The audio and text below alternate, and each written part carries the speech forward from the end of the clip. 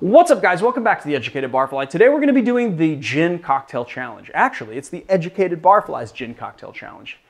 In my years as a bartender, I really realized that there are a lot of people that are just very scared of gin drinks. Every time I would suggest a drink when somebody wanted like a bartender's choice or something, people would sort of shy away from it because they just weren't used to the category. And I just think that it's not that people don't like it, but it's just a very misunderstood category of spirits. So I put together a cocktail challenge, which is a progression of cocktails that goes from something that's like very citrusy and approachable to a gin martini at the very last. I've had a pretty good track record with this challenge, and now I'm challenging you guys to take the challenge. And more specifically, those of you that watch this channel that say they don't like gin, I'm challenging you to make these cocktails and see, do you not like gin?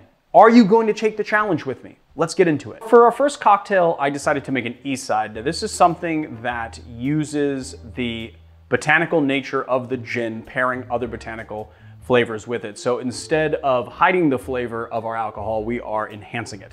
So first thing we're gonna do is just a small palmful of mint.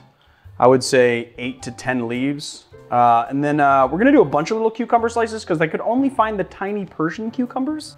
So I'm gonna do like 5 of these, but if you have just like a regular sized cucumber, it would be like 2 slices. Then I'm gonna do 3/4 of an ounce of lime juice, 3/4 of an ounce of simple syrup, and then 2 ounces of our gin. We're using Mulholland gin for its cucumber forward profile. We're gonna give it all muddle, just enough to break up the cucumbers a little bit and just press the mint lightly.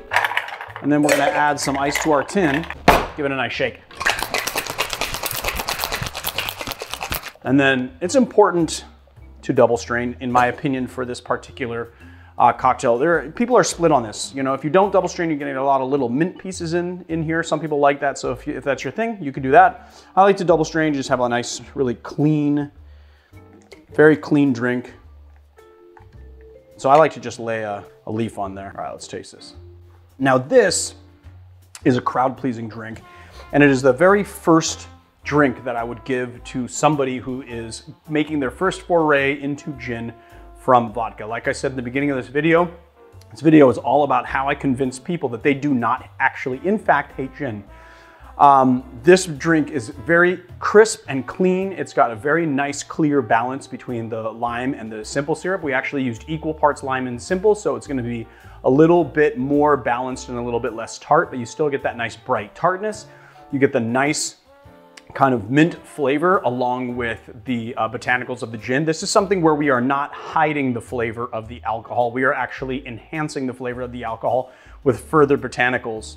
And when people have argued me on this point, when I've been doing this little test with them, we will make one side by side, vodka and gin. And you'll notice that if you do that at home, if you decide to do a vodka and a gin one, then you'll notice that the vodka one tastes a little bit flat because it's just missing those botanicals. Because what is vodka? Vodka is gin without botanicals, or what is gin? Gin is vodka with botanicals.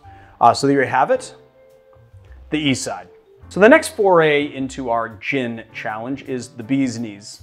So first thing we're gonna do is just 3/4 of an ounce of honey syrup. And I do a 3-to-1 honey syrup. Then we're doing 3/4 of an ounce of lemon juice and 2 ounces of gin. Pretty simple. Now adding our ice to our tin, add our cocktail, give it a nice hard shake. Double strain into our glass. Oh, look at that aeration, that's really nice. I love that aeration, so nice. Usually you would do a lemon wedge on this cocktail, but I would give it like a nice kind of modern garnish. That's good. So I chose this cocktail because it's still kind of in that sweet and satisfying realm, but because you're using honey instead of simple syrup, the sweetness is a little more rounded. It's a little bit more savory. It's more subtle. You get a little bit more, of the tartness of the lemon in there. And then obviously you're getting kind of those botanical notes of the gin. So it's just like one step towards the inevitable, march toward a martini, which is what I always try to get people to do. So there it is, the bee's knees.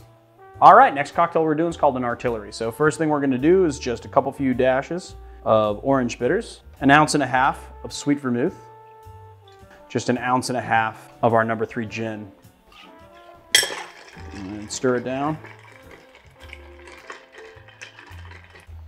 And then we're just gonna strain it into our glass. And then give it a nice orange twist. Let's give it a sip.